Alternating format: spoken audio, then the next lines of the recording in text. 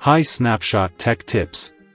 I need your help with how to back up the boot file in Windows using the command line and save it on my desktop. Can you do it? Sure, I can do it. Let's get into it. Let me explain in more detail why we back up boot files.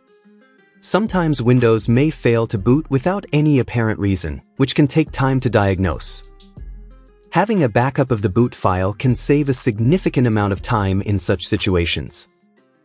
Remember, creating a backup is very quick. Why not do it right away?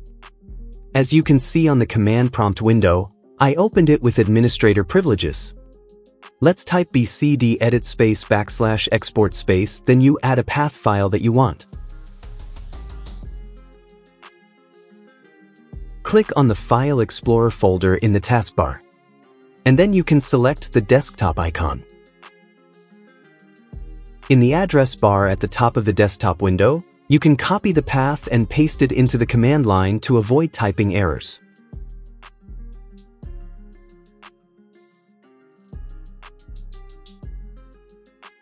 Now you name a file BCD Backup1. Now the backup file has executed successfully. You can see that your backup file has now appeared on your desktop. Once you have saved the backup on your desktop, you can proceed to delete the path of the boot file, preventing the computer from booting for an example in this case. After deleting of a boot path file, it is recommended to restart your computer to apply the changes.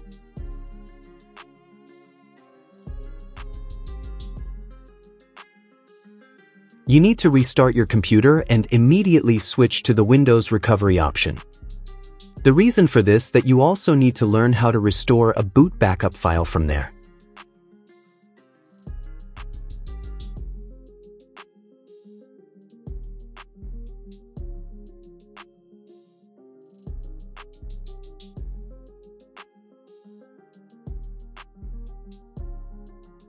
Once the Choose an Option window pops up, click on Troubleshoot.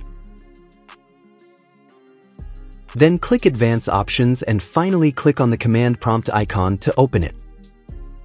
Once the command prompt window is open, type Notepad and press Enter. In Notepad, click on File in the menu bar. Scroll down and click on Open. In the Open dialog box, click on this PC. Navigate to the local disk C.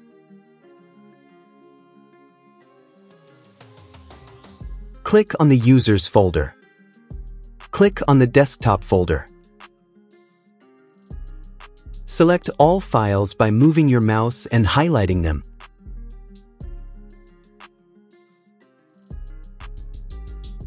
Now you can click on the desktop file. You immediately see your Windows boot file. Move your mouse to the target of Windows boot file, then right-click and select Copy as Path. Go back to the command prompt window. Type bcdedit /import and then paste the copied path. And press Enter. Next, close the command prompt window. Click on Exit to continue to Windows. That's it. You have successfully completed the import. Now, you can log into Windows and you'll see that there are no errors obstructing Windows's progress. That means the Windows boot file is working properly. If you find this tutorial video useful, go ahead and subscribe. See you in the next video.